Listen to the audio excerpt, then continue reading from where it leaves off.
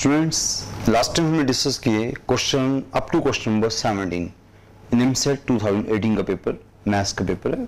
तो last time हमने 17 question discuss किए। अब हम स्टार्ट करेंगे क्वेश्चन नंबर 18 से। Okay, now question number 18। Question number 18 क्या है? Function is sine power fx is a function sine power 5x plus sine cube x, gx is cos power 6x plus sin cube x, then the value of this integration। तो maximum बच्चों को याद आ रहा होगा, ये question हम classes में करते हैं तो वहां पर अंदर का जो इंटीग्रेंड है सेम होता है, ये दिस पार्ट इज सेम, याद होगा आपको ऑड इवन का क्वेश्चन होता है उस टाइम। तो वहां इंटीग्रेशन क्या थी? Minus π/2 to π/2। तो इस पर इंटीग्रेशन माइनस π/2 टू π/2 नहीं, 0 टू π/2 है। तो इस क्वेश्चन बच्चा कई बार ना थोड़ा कंफ्यूज हो जाता है कि क्या वही क्वेश्चन है, वो क्वेश्चन नहीं है। दूसरी बात है क्या मैं कोई और फॉर्मूला लगाऊं, पर बाई चांस आप देखो कि आपने यहाँ पर इस चीज को देखो, ये है क्या? fx plus f minus x. हम इसको निकालते पहले। fx की वैल्यू क्या है? Sine power 5 plus sine cube. So f of minus x की वैल्यू क्या है? f ऑफ माइनस एक्स क्या है? साइन की पावर 5, x को माइनस एक्स डाल दिया तो साइन की power 5 minus x, sine cube minus x means minus 12 आ जाएगा, बिकॉज ऑड फंक्शन है, साइन ऑड फंक्शन, आपका माइनस 12 आ जाएगा। तो क्या हो गया? माइनस साइन की power 5 minus sine cube means क्या हो गया? ये तो माइनस fx हो गया। आपने x को माइनस एक्स डाला, माइनस 12 आ गया, मीन्स अब आप देखोगे तो इसका मतलब क्या हो गया? f O minus x equal to minus fx। It means f O minus x plus fx equal to 0। ये छोटी सी बात है जो आपको देखनी थी बस। तो f O minus x plus fx 0 आ गया। When this part is 0, it means this part is 0। जब वाला पार्ट 0 है तो 0 into anything is 0, तो 0 into anything 0 तो उसकी इंटीग्रेशन क्या हुई? अगेन 0। ये क्वेश्चन तो बड़ा सिंपल क्वेश्चन हो गया। सिंपल, आपने x को माइनस एक्स डाला, ये वाला पार्ट आपका क्या हो गया? आप देख सकते हो x को माइनस एक्स डाला तो माइनस आपका माइनस आ गया, माइनस आ गया, माइनस fx हो गया। तो f of x plus f minus x 0 हो गया। तो ये आपका 0 हो गया, 0 into anything is 0, तो इंटीग्रेशन 0 is 0, तो आंसर 0 आ गया। तो आपका आंसर हो गया first choice 0। Very simple question, rating answer a choice. Okay, तो आंसर इज 0। ना क्वेश्चन नंबर 19 थे। क्वेश्चन आपने देखा होगा, ये क्वेश्चन रिपीट हो चुका है, ये क्वेश्चन JNU में आ चुका है, क्वेश्चन सेम क्वेश्चन NITs में आ चुका है, अगेन दोबारा से NITs में आया लास्ट ईयर 2018। तो कुछ नहीं है, बस आपको माइंड में रखना होगा कि जो क्वेश्चन है वो क्या है? x का y से डेरिवेटिव है, डबल डेरिवेटिव है। क्या है? x का y से डबल डेरिवेटिव, x का y से डबल डेरिवेटिव। तो चॉइसेस आप देखोगे, चॉइसेस में क्या? y का x से डेरिवेटिव, आप देख सकते हो y का x से डेरिवेटिव, y का x से डेरिवेटिव, y का x से डेरिवेटिव, हर चॉइस में y का x से डेरिवेटिव है। क्वेश्चन में x का y से डेरिवेटिव है और चॉइसेस में y का x से डेरिवेटिव है। इसका मतलब कि आपको उल्टा उल्टा काम करना है। तो इसका मतलब ये हुआ कि पहले आपको चाहिए D square x by D Y square चाहिए, तो पहले मैं dx बाई डी वाई निकालता हूँ। dx बाई डी वाई मैंने पहले निकाला। ओके, तो पर मुझे पता है कि ये तो x का y से डेरिवेटिव है, पर मुझे जो आंसर चाहिए वो y का इन टर्म्स ऑफ x चाहिए। ओके, तो मैं पहले इसी को उल्टा लिख लूंगा, 1 by D Y by D x. इसको बिकॉज फर्स्ट डेरिवेटिव को आप रेसिप्रोकल वैसे लिख सकते हो, सेकंड डेरिवेटिव को नहीं लिख सकते, आपको पता ही है। तो आपने फर्स्ट डेरिवेटिव को रेसिप्रोकल वैसे लिख दिया, तो 1 by D Y by D x लिख दिया। क्यों लिखा? बिकॉज ये x का y से डेरिवेटिव है, ये y का x से डेरिवेटिव है, तो दोनों को लिखने का वे हो गया। तो इसको क्या लिखा? पावर इसको -1 कर दिया। ओके, तो ये आपका वे था। पहला स्टेप आपको पता होना चाहिए कि dx बाई डी वाई को क्या लिखा आपने? आपने लिखा 1 by D Y by D x means D Y by D x की पावर -1। अब जो लेफ्ट साइड है उसको डेरिवेटिव करो with respect to y।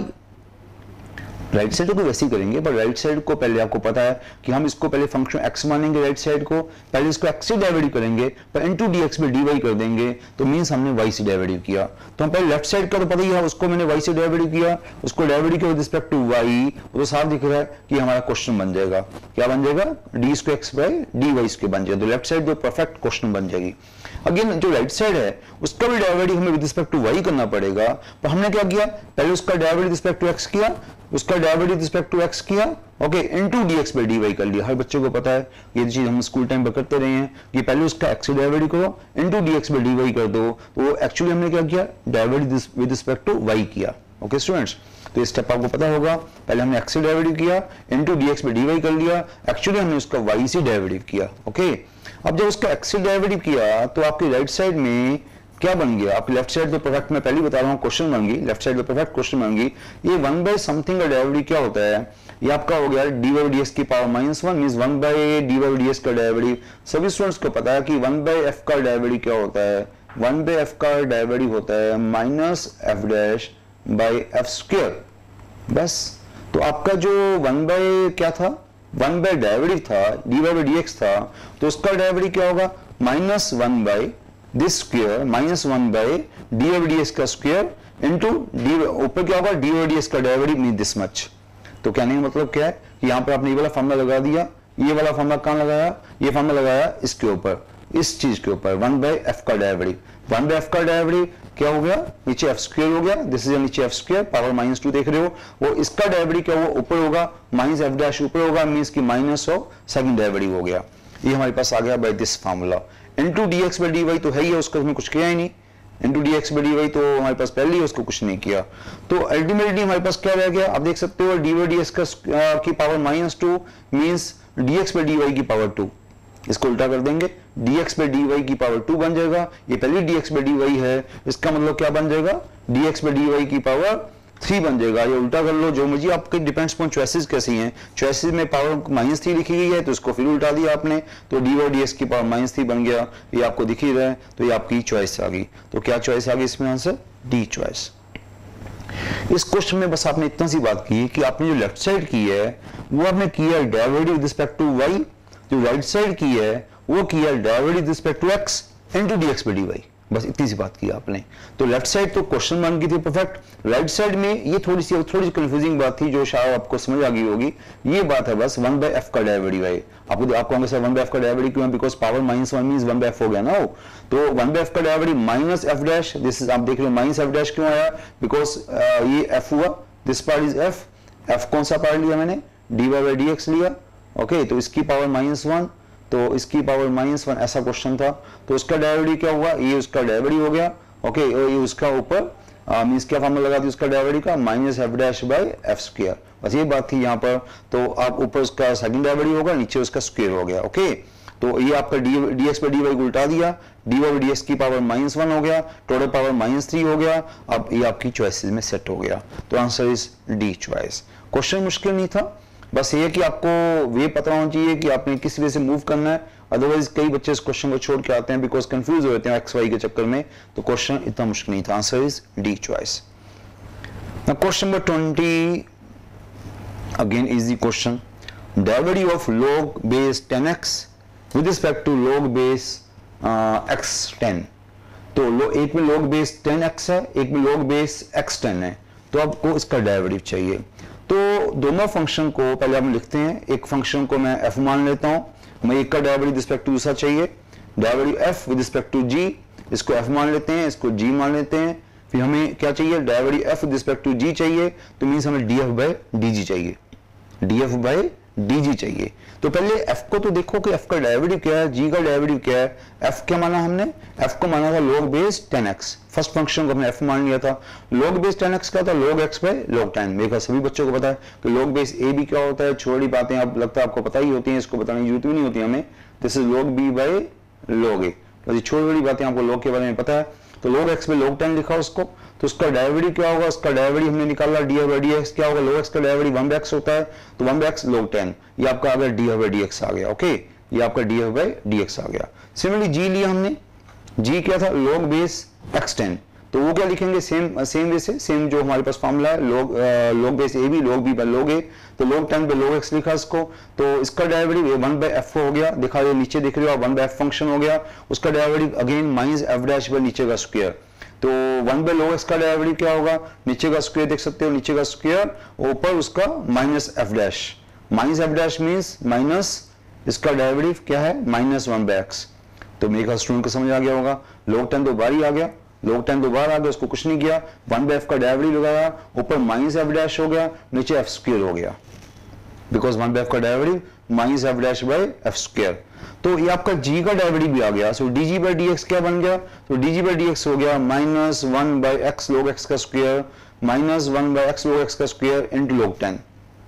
Okay, तो df बाय dx भी आ गया, dg बाय dx भी आ गया।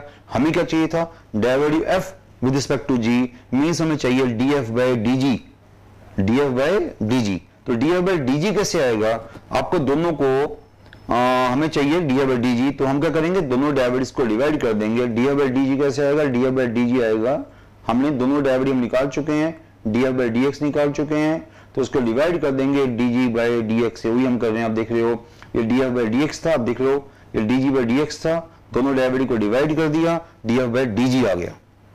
बस अब आगे सेटिंग कर लो, आपको पता है सेटिंग क्या होगी। आप देख सकते हो कुछ चीजें कट भी रही हैं, कुछ चीज स्क्वायर हो रही हैं, log 10 नीचे गया वो स्क्वायर हो गया, log x ऊपर गया वो स्क्वायर हो गया, x कट गया, तो आपका आंसर बच गया minus of log x bye log 10 का होल स्क्वायर। तो कुछ नहीं है, तो बड़ा सिंपल सा क्वेश्चन था, बिल्कुल सिंपल क्वेश्चन था। आपको हम करके जो दिखाते हैं, थोड़ा सा उसमें टाइम लगा था करने में, अदरवाइज क्वेश्चन में कुछ भी नहीं था। आपने दो फंक्शन को बस log a bye log b form में लिखा, दोनों का डेरिवेटिव निकाल लिया, दोनों डेरिवेटिव को डिवाइड कर दिया। So simple question, answer is a choice. Question number 21, ये क्वेश्चन पहले भी रिपीट हो चुका हुआ है, अगेन एनआईटीज में आ रहा है।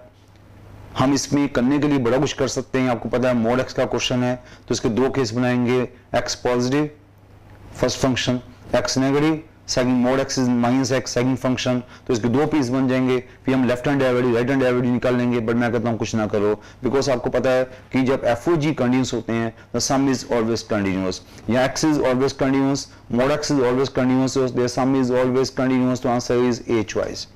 इसमें पेन चलाने की जरूरत नहीं थी, देखो दोनों फंक्शन कंटिन्यूस है, so there some is always continuous, some of to continuous function is always continuous, तो आंसर डेफिनेटली आपका ए चॉइस आ गया। कुछ पेन नहीं चलाया आपने, right students. Question number 22 vectors का क्वेश्चन है, ABC are unit vectors, they are unit vector. Unit vector मतलब समझते हो, mode A mode B mode C equal to 1। तो अब मोड ए माइनस बी का स्क्वायर का फॉर्मूला आपको पता है कि हमारा फेवरेट फॉर्मूला क्या था मैथ्स में, मोड ए स्क्वायर क्या होता है, this is a dot A, okay. तो मोड ए माइनस बी स्क्वायर क्या होता है, हम कर चुके हैं क्लासेस में बड़े अच्छे तरीके से, मोड ए square plus mode B square, mode ए square plus mode B square, और साथ में क्या होगा, this is minus twice vector A dot vector B, okay, ऐसे होता है। ए डॉट बी को हम लिख सकते हैं मोड ए मोड बी कॉस थीटा, और डिपेंड्स की चॉइसेस हमारे पास कैसी होती हैं, क्वेश्चन कैसे मूव करेगा। पहली बात है मोड ए माइनस बी स्क्वायर को ऐसे ब्रेक करेंगे, सिमिलरली मोड बी माइनस सी को भी ऐसे ब्रेक करेंगे, मोड सी माइनस ए को भी ऐसे ब्रेक करेंगे, तो तीन स्क्वायर्स खुल जाएंगे, तो क्वेश्चन खुलना शुरू हो जाएगा। देखते हैं क्वेश्चन क्या बनता है। अब आप क्वेश्चन देखो, आपके पास आ गया mode of A minus B का मोड ए मोड बी मोड सी 1 है, तो मोड ए माइनस बी का square plus mode B minus सी का स्क्वायर प्लस मोड सी माइनस ए का स्क्वायर, तो हमने खोल दिया इसको जैसे मैंने आपको बताया था, तो मोड ए square plus mode B square minus twice ए dot B, mode B square plus mode सी square minus twice B dot C, mode सी स्क्वायर प्लस मोड ए स्क्वायर माइनस ट्वाइस ए डॉट सी। आप देख सकते हो मोड ए square एक बार यहां से आया, एक बार यहां से आया, दो बार आ गया, मोड बी स्क्वायर भी दो बार आ गया, मोड सी स्क्वायर भी दो बार आ गया, और minus twice A dot B, B dot C, C dot A भी आया। तो हमने 2 को कॉमन ले लिया, हमने 2 को कॉमन ले लिया, mode A square plus mode B square plus mode C square minus A dot B, B dot C, C dot A लिख दिया, ट्वाइस को कॉमन ले लिया, ओके। तो ये छोटी सी बात की हमने, फॉर्मूला वही लगाया जो मैंने आपको सिखाया था। अब तीनों मोड जो है वो 1-1 है, या तो यहीं पर ही 1-1 डाल दो, एक स्टेप आगे लेके करो, आपकी विश। तो हमने इसको एक स्टेप और आगे खोल दिया, मोड ए square plus mode B square plus mode सी स्क्वायर, मोड सी स्क्वायर माइनस ए डॉट बी को क्या खोला हमने, मोड ए mode B cos theta, mode B mode सी कॉस थीटा, मोड सी मोड ए कॉस थीटा, थीटा मींस जो भी इनके बीच का एंगल होगा। अब वैल्यूज डाल दो, मोड ए यूनिट वेक्टर है, मोड बी मोड सी यूनिट वेक्टर है, तीनों को 1-1-1 पुट कर दो, तो 1-1-1, मोड ए को 1, मोड बी को 1, मोड बी मोड सी मोड ए से सभी 1 डाल दिया।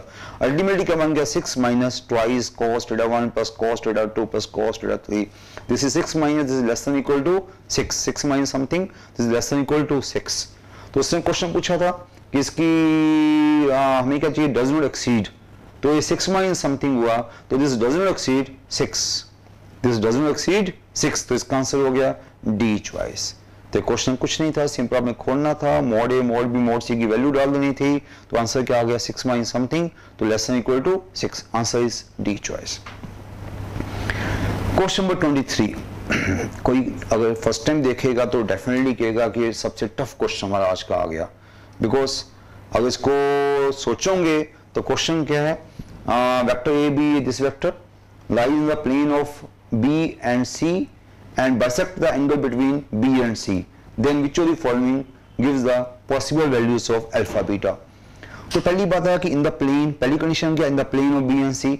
सेकंड क्या है, bisects the angle between B and सी। तो इसको करने बैठ गए तो सच में लंबा क्वेश्चन है और सच में आसान नहीं है और टाइम बड़ा वेस्ट होगा आपका। तो बेटर है कि कंडीशंस पकड़ो, उसको देखो कि क्या पता एक कंडीशन से काम चल जाए आपका। वो कहेगा कि this lie in the plane of B and सी। सभी को पता है जब एक वेक्टर दो वेक्टर के प्लेन में लाई करता है, it means they are coplanar, it means there scalar tip of product is zero. When three vectors in the same plane, then there scalar tip of product vector A, vector B, vector A, vector B, vector C, उनका scalar tip of product क्या होगा, zero, because they are coplanar. अब ऐसा हमें पता है scalar tip of product का मतलब क्या होता है, determinant zero. Determinant, this is the first vector, this is the second vector, this is the third vector. Component of the first vector, component of the second vector, component of third vector should be zero. ये हमें classes में पता है। जब three vector coplanar है तो उनका scalar tip of product zero है। स्केलर टिप ऑफ प्रोडक्ट क्या होता है, डिटरमिनेंट होती है। तो यहाँ पे उसने बोला कि दे आर कोप्लेनर, तो पहले हम ट्राई करेंगे कि डिटरमिनेंट जीरो कर देंगे। अब डिटरमिनेंट जीरो करके काम चलता है तो बड़ी अच्छी बात है, नहीं चलता तो फिर हम दूसरा कॉन्सेप्ट भी लगाएंगे। तो पहली बात क्या की हमने, as vector they lie in the plane of B and C, so there scalar tip of product is zero. तो इनको डिटरमिनेंट जीरो कर दिया तो फर्स्ट रो क्या, फर्स्ट वेक्टर होगी ए वेक्टर, फर्स्ट रो बन जाएगी अल्फा 2 बीटा, सेकंड रो बनेगी 1 1 0, थर्ड रो बनेगी 0 1 1, वही हम देख रहे हैं अब। तो फर्स्ट रो बन गया alpha 2 beta, second row 1 1 0, third row 0 1 1, तो this should be equal 0। Okay, ये हमारे पास आ गया। इसको डिटरमिनेंट को खोल दिया, खोल के क्या आ गया, alpha minus 2 plus beta 0 means alpha plus beta minus 2। ये हमारे पास फाइनल चीज आ गई, अल्फा प्लस बीटा माइनस 2 0। इसके आगे क्या करो, इसके आगे चॉइसेस डाल दो। अगर चॉइसेस से काम चल जाता है तो बड़ी अच्छी बात है, आपकी बाकी लेवल बच जाएगी, अदरवाइज बड़ा लंबा क्वेश्चन हो जाएगा। चॉइसेस देख रहे हो कि कौन सी चॉइस आ रही है, only D choice. D choice क्या थी देखेंगे हमें एक बार, डी चॉइस थी अल्फा 1 बीटा 1। तो आप देख सकते हो बाकी कोई चॉइस आपको, आपकी क्या कंडीशन आई थी, अल्फा प्लस बीटा माइनस 2। तो अल्फा प्लस बीटा माइनस 2 किससे सेटिस्फाई हुई, सिर्फ अगर आप देखो this is satisfied by only this choice, otherwise कोई चॉइस को सेटिस्फाई नहीं कर रही। तो आंसर ओनली डी चॉइस। ऐसे क्वेश्चन जब आते हैं तो कुछ ट्राई किया करो कि इसको ट्रिक से किया करो, अदरवाइज अगर हम एक्चुअल करने बैठ जाता है तो क्वेश्चन बड़ी मुश्किल हो जाता है, वही दो कॉन्सेप्ट लगाने पड़ते तो क्वेश्चन आपके लिए किसी के लिए भी मुश्किल हो जाता। ओके, तो सिंपल क्वेश्चन था, इसको ट्रिक से करना था बस आपने। क्वेश्चन नंबर 24, ये तो हमारी एनआईटीज की फेवरेट टाइप है। ऐसे क्वेश्चन मेरे ख्याल से तो हर 1-2 साल के बाद हमें देखे ही हैं कि एनआईटीज में आते हैं। तो फोर्सेस दी हुई हैं 4i minus 3j plus 7k minus 2i plus 2j minus 8k और acting on particle and displace it from the point this to that, then the work done by force.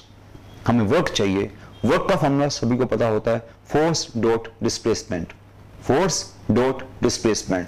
तो यहाँ पर दो फोर्सेस एक्ट कर रही हैं, from some point to some point, displacement from some point to some point. तो हमें पता है जब दो फोर्सेस एक्ट करें तो उसके इसमें रिजल्टेंट फोर्स निकालते हैं। रिजल्टेंट फोर्स क्या होती है, अगर वेक्टर एक फोर्स वेक्टर F1 है, सेकंड फोर्स वेक्टर F2 है, this is vector F1, first force को वेक्टर F1 मान लिया, सेकंड फोर्स को वेक्टर F2 मान लिया, तो रिजल्टेंट फोर्स क्या होगी, दोनों का सम। तो पहले तो हम देखो वो मैं बताता हूं अभी। तो पहला जो पहली पॉइंट को हमने R1 मान लिया, सेकंड पॉइंट को हमने R2 मान लिया, तो R1 ले लिया, R2 ले लिया, ये हमारे पास दो फोर्सेस आ गई जो हमें गिवन है, ये from A to be, from one point two second point, first point ले लिया, सेकंड पॉइंट ले लिया। ओके, तो रिजल्टेंट फोर्स क्या होगी, दोनों का सम, दोनों का सम ले लिया रिजल्टेंट फोर्स, तो दोनों को ऐड कर दिया तो रिजल्टेंट फोर्स आ गई। ओके, ये आपकी resultant force means complete force आ गई। तो move from A to be, तो move from R1 to R2, तो वर्क क्या होता है, वर्क होता है force dot R1 minus R2। तो वर्क का फॉर्मूला क्या होगा, हम R1 माइनस R2 निकाल लेंगे, तो वर्क का फॉर्मूला होगा force dot R1 minus R2। तो फोर्स कौन सी है, रिजल्टेंट फोर्स। तो resultant force, this is resultant force, और R माइनस R2 ये हो गया, बस आपने इसका डॉट फॉर्मूला लगा दिया। तो सिंपल सी बात है, इनका डॉट प्रोडक्ट कर लो, सभी को करना आता है। 2 into 3 क्या देगा डॉट इसका, 2 into 3 minus 1 into minus 2 minus 1 into 7, तो इनका डॉट हम निकाल लेंगे। 2 into 3 6 हो गया, माइनस 1 into प्लस 2 माइनस 2 हो गया, माइनस 1 into 7 माइनस 7 हो गया, तो डॉट क्या हो गया इनका माइनस 3। तो वर्क डन इज माइनस 3। तो ये फार्मूला तो हमें पता है कि वर्क का फार्मूला फोर्स डॉट डिस्प्लेसमेंट होता है। यहाँ फोर्स क्या होगी, सम of two forces because resultant. Displacement क्या होगी, from A to be, from R1 to R2, तो डिस्प्लेसमेंट होगी vector R1 minus vector R2। बस वो फार्मूला लगा दिया आपने, तो क्वेश्चन बिल्कुल इजी हो गया। तो answer is -3। Now question number 25, ये क्वेश्चन हमें थोड़ा सा बेटर लगा बिकॉज ये क्वेश्चन फर्स्ट टाइम पे तो बच्चा छोड़ के ही आता है, पर ट्राई करोगे ऐसे क्वेश्चन आप करो क्लासेस में तो अच्छा रहेगा, बिकॉज पेपर में तो सीधा माइंड नहीं काम करता। Bird is flying in a straight line with velocity vector 10i + 6j + k measured in kilometre per hour. Mind में रखना कि यूनिट्स यहाँ दिए गए हैं kilometre per hour. Starting point is 1 2 3, how much time does it take to reach a point in space that's 30 metre high from the ground. तो question को हमसे बढ़ो। A bird is flying in straight line with velocity vector that measured in kilometre per hour. Starting point में दिया हुआ है how much time does it take to reach a point in space that's 30 metre high from the ground. तो ground को क्या मानोगे, x axis, Y axis, Z axis. हमने आपकी सिंपली आपकी कन्वीनियंस के लिए हमने पहले तो आप देखो हमें स्टार्टिंग पॉइंट 1 2 3 दिया ही उसने 30 मीटर फ्रॉम द ग्राउंड। तो अगर आपने ग्राउंड को एक्स एक्सिस मान लिया तो ये 3 मीटर पहले फ्रॉम एक्स एक्सिस में जेड एक्सिस के अलोंग वर्टिकल हो गया ये, तो 3 मीटर तो पहले ऊपर है। तो अगर हमें 30 मीटर अबव करना है तो 1 2 को सेम लेने दिया, एक्स वाई को सेम लेने दिया, जेड एक्सिस को आपने क्या किया 3 को क्या कर लिया 13 कर लिया। बिकॉज क्या कह रहा है 30 metre from the ground. Ground तो क्या रहेगा, ग्राउंड में तो जो आपका जेड पार्ट रहेगा 0 रहेगा, तो ये 3 मीटर पहले ऊपर था तो वो 30 मीटर ऊपर करना था। तो इसके कॉरस्पॉन्डिंग जब ऊपर जाएगा बर्ड, जब बर्ड ऊपर जाएगा तो कितने मीटर 30 मीटर ऊपर means 30 metre from the ground है, तो आपका जेड कोऑर्डिनेट क्या हो गया 13 हो गया। तो दोनों का डिस्टेंस क्या हो गया 1 2 3 1 2 13 का डिस्टेंस क्या होगा। डिस्टेंस एक्चुअली आप देख सकते हो पिक्चर वाइज, ये 1 2 3 था, ये 1 2 13 हो गया, बिकॉज उसने बोला कि 30 metre from the ground, this is 30 metre from the ground. तो दोनों का डिस्टेंस क्या हो गया, दैट्स नाउ ओनली 10 मीटर। 1 2 3 और 1 2 13 का जो डिस्टेंस है दैट्स नाउ ओनली 10 मीटर। तो डिस्टेंस 10 मीटर आ गया। ओके, आपका क्वेश्चन क्या था, आपका क्वेश्चन ये था कि आपको चाहिए क्या था, आपको चाहिए था how much time does it take, आपको टाइम निकालना था। तो सभी को पता है कि वेलोसिटी होती है डिस्टेंस बाय टाइम और टाइम होता है डिस्टेंस बाय वेलोसिटी। टाइम क्या होता है distance by distance divided by velocity. तो डिस्टेंस तो शायद मैं निकाल चुका हूं, 10 आ चुका हुआ है। Distance 1 2 3 2 13 from the ground means 10 ऊपर गया तो डिस्टेंस 10 आ चुका हुआ है। डिस्टेंस 10 आ गया, अब चाहिए वेलोसिटी। आपको देख रहे हो कि आप जो कंपोनेंट ले रहे हो, आप जेड एक्स आपका x part Y part same रखा हुआ है, आपका जेड पार्ट ऊपर जा रहा है, मींस जो आप वेलोसिटी लोगे अलोंग जेड एक्सिस लोगे, वर्टिकल वेलोसिटी से बोलेंगे, जेड एक्सिस थ्रू वेलोसिटी लोगे। अब वेलोसिटी क्या दी गई है 10i 6j k। तो ये वेलोसिटी के 3 कंपोनेंट्स दिए गए हैं, this is along x axis, this is along Y axis, this is along 1 along Z axis. तो आपको पता है तो जो 10 है that's component along x axis, जो 6 है that's component along Y axis. अब देख सकते हो vx लिखा हुआ, vx का मीनिंग क्या हुआ अलोंग एक्स एक्सिस, vi का क्या मीनिंग हुआ अलोंग वाई एक्सिस, और vz का मीनिंग क्या हुआ अलोंग जेड एक्सिस।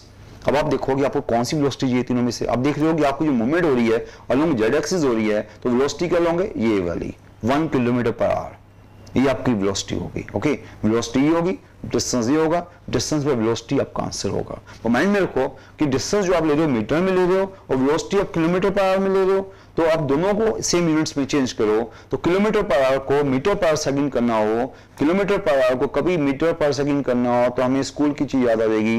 क्या करते थे हम 5/18 से उसको 5/18 से मल्टीप्लाई कर देते हैं, उसको 5/18 से मल्टीप्लाई कर देते हैं, क्या बन जाता है मीटर बाय सेकंड, ऐसा हम करते हैं।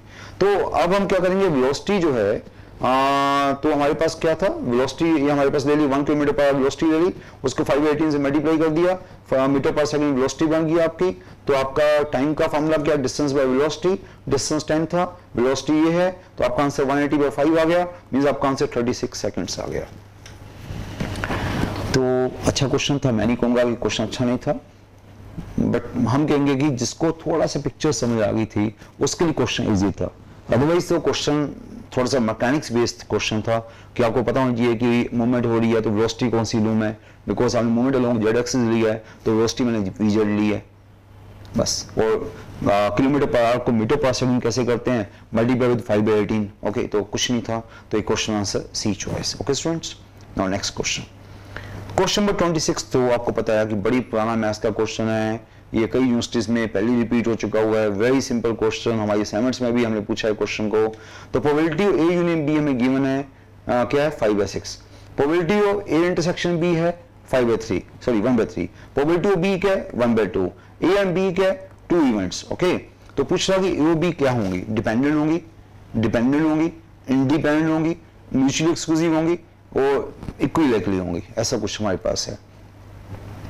तो हमें पता है कि एक्सक्लूसिव तो नहीं है, श्योरली बताऊंगा क्यों एक्सक्लूसिव क्यों नहीं है। बिकॉज एक्सक्लूसिव में प्रोबेबिलिटी ऑफ इंटरसेक्शन 0 होता है। एक्सक्लूसिव में प्रोबेबिलिटी ऑफ इंटरसेक्शन 0 होता है, पर यहाँ प्रोबेबिलिटी ऑफ इंटरसेक्शन आपको 1/3 दिया हुआ है, 0 नहीं दिया हुआ, तो सी चॉइस तो पहली मैं क्रॉस कर देता हूँ। इक्विलैटरली नहीं लग रही मुझे, बिकॉज चलो इक्विलैटरली में देख लेता हूँ, बिकॉज यहाँ पीवी निकाला हुआ है तो मुझे पीए निकालना पड़ेगा, और पीए को पीवी आ गया तो दे में भी इक्विलैटरली। तो हम लोग पहले चेक करते हैं कि चलो हम सभी के लिए हमें पीए तो निकालना ही पड़ेगा ना। अब तीनों चॉइसेस जो है डिपेंडेंट है, इंडिपेंडेंट है, इक्विलैटरली है, इसके लिए पीए तो निकालना पड़ेगा। अब वो यूनियन दिया हुआ है, इंटरसेक्शन दिया हुआ है, पीवी दिया हुआ है, तो कोई भी बच्चा पीए निकाल लेगा। बाय हमारा फेवरेट फार्मूला क्या है, यूनियन का फार्मूला क्या होता था, पीए प्लस पीवी माइनस कॉमन। तो उस फार्मूले से हम क्या करेंगे, पीए plus PV equal two intersection plus union, वही formula means PA plus PV minus common equal to union. तो हमने इंटरसेक्शन को उधर ले गए, तो आपको पता है ये भी फार्मूला ऐसा लिखा जाता है, पीए plus PV equal to PA intersection B plus P A union B. तो ये आपका फार्मूला है जो हर बच्चे को पता होता है। तो अब क्या करो, सारी वैल्यूज डाल दो। अब जो पीवी की वैल्यू आपको पता है, इंटरसेक्शन की वैल्यू ये पता है, ये पता है, ये पता, तीनों वैल्यूज डाल दो, पीए की वैल्यू आ जाएगी। तीनों वैल्यूज आपको पता है। अब देखो हम यहाँ पुट कर रहे हैं, तो this is B, this is intersection, this is union. तो आपके पास पीए प्लस 1/2 7/6 आ गया। तो पीए क्या आ जाएगा, 7/6 minus half, 7/6 minus half means value आ गई 2/3। पीए की वैल्यू आ गई। अब पीबी हमें दिया हुआ है, पीए तो आ गया, इंटरसेक्शन में दिया हुआ 1/3 है, और अब इंटरसेक्शन 1/3 दिया हुआ है, तो पीबी भी हमें दिया था, पीबी हमें हाफ दिया था। तो इंटरसेक्शन हम चेक करेंगे क्या इंटरसेक्शन इक्वल टू मल्टीप्लिकेशन तो नहीं है, और इंटरसेक्शन इक्वल टू मल्टीप्लिकेशन आ जाएगा, इवेंट्स इंडिपेंडेंट होती है। तो इंटरसेक्शन 1/3 दिया हुआ है हमें, तो पीए हमें 2/3 में निकाल लिया, अभी निकाला है, और पीवी हमें 1/2 दिया हुआ है, बाई चांस दोनों का मल्टीप्लाई किया, ये 1/3 आ गया। अब इंटरसेक्शन इक्वल टू मल्टीप्लिकेशन आ जाए तो it means events are independent. बस ये छोटी सी बात आपको पता है कि हमने कुछ नहीं किया, सिर्फ पीए निकाला और चेक कर लिया कि पीए into PB equal two intersection है कि नहीं है। यस, अगर ऐसा है तो इवेंट्स आर इंडिपेंडेंट। तो आपका आंसर हो गया event independent means answer is क्या आंसर था इस क्वेश्चन का, आंसर था मे बी आपके पास आंसर था इस क्वेश्चन का सेकंड चॉइस। तो answer second choice. Now question number 27, ये क्वेश्चन भी हमारी असाइनमेंट का क्वेश्चन है, बड़ी फेवरेट क्वेश्चन है। मैं बच्चों को हमेशा बोलता हूँ कि ऐसे क्वेश्चन करके जाओ। यहाँ पर क्या है, n नंबर्स है, these are positive real number. Mind में रखना, जो फार्मूला लगता है आपको, मैं जो फार्मूला लगाने वाला हूँ वो बताऊंगा, आपको पता भी होगा, ओनली वो पॉजिटिव नंबर होता है। तो these are n numbers whose product is c, whose product is c, then minimum value of the sum चाहिए हमें, minimum value of the sum। आपको पता है कि अगर आपको प्रोडक्ट दिया हो, सम पूछा जाए, दोनों चीजें कहां पर यूज होती हैं, प्रोडक्ट और सम कहां यूज होता है, आपको याद होगा हम क्लासेस में बोलते हैं प्रोडक्ट और सम, और साथ में भी पूछा जाए मिनिमम मैक्सिमम पूछा जाए, मिनिमम पूछा जाए, मैक्सिमम पूछा जाए, प्रोडक्ट पूछा जाए, सम पूछा जाए, तो वहां पर एक फॉर्मूला हमारे काम आता है हमेशा। क्या फॉर्मूला काम आता है, arithmetic mean always greater than equal to geometric mean. ये हम हमेशा बोलते हैं। अर्थमेटिक मीन का मीनिंग क्या होता है, उनको ऐड किया व एन किया। अर्थमेटिक का मीन का मतलब उनको ऐड किया व एन किया। ज्योमेट्रिक मीन का मतलब उनको मल्टीप्लाई किया, पावर 1/n किया। ओके, तो ये n नंबर्स हमने कौन से लिए, इस पर भी माइंड में लेके चलोगे n नंबर्स क्या लेने हैं। तो n नंबर्स हम क्या लें, तो a1 is first number, a2 is second number, last number को हम an-1 n-1 नंबर, और लास्ट नंबर को हम an नहीं लेंगे, लास्ट नंबर को हम 2an लेंगे, बिकॉज हमें सम चाहिए ना। तो ये सम ही हमें चाहिए, तो हम इन्हीं नंबर को n नंबर ले लेंगे, like a1 a2 a3 a4 an-1, और लास्ट नंबर क्या लेंगे 2an। तो ये n नंबर ले लिया हमने। तो n नंबर का जो अर्थमेटिक मीन क्या होता है, उनको डिवाइड बाय n कर लिया, this greater than equal geometric mean. Geometric mean का क्या मीनिंग होता है, nth root of the product. Product देख रहे हो आप, लास्ट नंबर क्या है 2an है, arithmetic mean greater than equal to geometric mean. भाई इतनी सी बात है, बाकी तो क्वेश्चन कोई बच्चा कर लेगा इसके आगे शायद। आपको पता है न्यूमरेटर आपका क्वेश्चन बन गया, दिस इज अ क्वेश्चन, आपको दिख रहा है इसकी आपको मिनिमम वैल्यू चाहिए, तो ये आपका क्वेश्चन है, n को ऊपर ले जाओ उधर, तो n को क्रॉस मल्टीप्लाई कर दिया, n को उधर ले गए, तो nth रूट ऑफ दिस, तो ये आपका 2 भी यहाँ से कॉमन आ गया, 2 मींस कॉमन नहीं, 2 आउट हो गया, मींस 2 की पावर 1/n बार आ गया, 2 की पावर 1/n बार आ गया, n nth रूट हो गया। अभी n को उधर लेके नहीं गया हम, अगले स्टेप में n को उधर लेके जाएंगे, तो अभी तो हम लेके नहीं गए, वहीं का वहीं रखा हुआ n को। तो ये जो प्रोडक्ट है वो c लिया, आपको पता प्रोडक्ट c दिया हुआ, इस प्रोडक्ट को c डाल दिया, तो ये पावर 1 बाय n है और ये भी पावर 1 बाय n है, तो पावर 1 बाय n बाहर ले ली। ओके, c की पावर 1 बाय n है, 2 की पावर 1 बाय n है, तो 2c की पावर 1 बाय n बन गया। ओके, तो मेरे ख्याल से आपको पता ही है 2 की power 1 bye n into c की पावर 1 बाय n, तो क्या बन गया 2c की पावर 1 बाय n, वो हमने 2c की पावर 1 बाय n लिख लिया। ओके, तो हमने राइट साइड को पहले हमने इसे सॉल्व किया अभी। ओके, अभी कुछ नहीं किया, अब इसे राइट साइड को सॉल्व किया है और लेफ्ट साइड को बाय n को बाय n ही रख दिया अभी तक हमने। अब बाय n को उधर ले जाएंगे, जो बाय n था उधर जाके क्या बन जाएगा इनटू n हो जाएगा। तो आपका ये बाय n था, इसको लास्ट में लेके जाके ऊपर लेके गया हम, तो इनटू n हो गया, तो दिस इनटू n हो गया आपका आंसर। तो this is a question, so this is answer. जैसे देखो आप सेटिंग तो अपने आप कर सकते हो, वो मेरा काम नहीं था, मेरा काम सिर्फ इतना था कि आपको यहां तक पहुंचाना कि ये मेरा मेन स्टेप था, ये वाला ये मेन स्टेप था अप टू दिस। इसके आगे जो मर्जी आप करो, आपको पता है, तो बच्चों वाली कैलकुलेशन कर ली, उधर ले गए, शिफ्ट कर लिया, कॉमन ले लिया, वो तो आपको पता है, वो तो आप कोई भी स्टूडेंट अपने आप कर सकता है। मेन काम क्या था, एक formula arithmetic mean greater than equal to geometric mean, वो आपको पता है। हाँ, लास्ट नंबर यहाँ पर 2n होंगे, कई बच्चे यहाँ पर 2n को an प्लस an बोल देते हैं, वो कहते हैं कि नंबर हम n प्लस 1 ले लेते हैं। वहां पर कई बच्चे हम देखे और लास्ट में कहते हैं नहीं लास्ट नंबर तो हम an ही लेंगे, अगले नंबर में an ले लिया, means total number n plus 1 ले लिए, वही बच्चा फंस जाएगा। तो इस क्वेश्चन में ये छोटी सी बात थी, तो आंसर इज ए चॉइस। अच्छा क्वेश्चन था। क्वेश्चन नंबर 28, ये क्वेश्चन आपकी कई बुक्स में है, कई बुक्स में मैंने क्वेश्चन को देखा है, बड़ी इंपॉर्टेंट क्वेश्चन है ये क्वेश्चन। आप अगर कोई बुक्स पढ़ रहे हो या एक बार सारी आपने टेस्ट सीरीज प्रॉपर की है, तो टेस्ट सीरीज में भी क्वेश्चन में रखा हुआ है, काफी अच्छा क्वेश्चन है, बट फिर मैं कहूंगा ये क्वेश्चन वही बच्चा कर सकता है जिसने पहले कभी किया होगा। कोई सोचेगा कि मैं वहां जाके करूंगा, तो हम देखो यहीं पे बोल देते हैं आपको, कई क्वेश्चन एनआईटीज में स्पीड मैटर करती है, वहां पर अपना दिमाग से आप उस टाइम शायद कुछ क्वेश्चन कम कर पाओगे, बिकॉज आपको मैथ्स भी करना है, क्वांट रीजनिंग भी करना है, इंग्लिश भी करना है, कंप्यूटर्स भी करना है, तो टाइम बड़ा कम है, तो कई बार ऐसे क्वेश्चन हमारे लिए मुश्किल खड़ी कर देते हैं। बट अगर हमने क्लासरूम में किया हुआ तो इजी क्वेश्चन है। ABC और रूट्स ऑफ इक्वेशन, अगर रूट्स ऑफ इक्वेशन है तो सभी बच्चों को पता है कि सम रूट्स क्या होता है, minus b by A, means की माइनस दिस बाई 1, तो सम रूट्स हो जाएगा इसका minus this by 1 means 3 by 1, तो 3 हो गया, टेक 1 एट टाइम।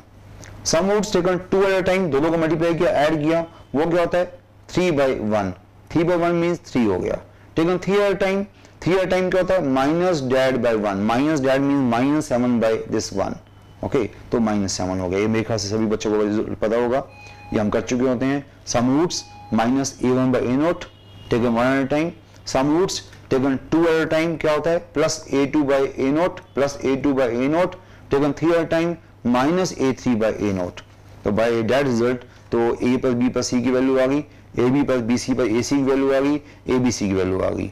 तो अभी इसको संभाल के रखो, देखते हैं कब इसको यूज करना है। पहली बात तो मुश्किल तो बात यह है कि डिटरमिनेंट बड़ी मुश्किल से दी गई है, और डिटरमिनेंट क्या है तो आपको नंबर मिलेंगे, वो डिटरमिनेंट जिसको पता है वही तो क्वेश्चन करेगा। डिटरमिनेंट ये हमारे पास है जो आपको पता है कि थोड़ी सी मुश्किल दी गई थी।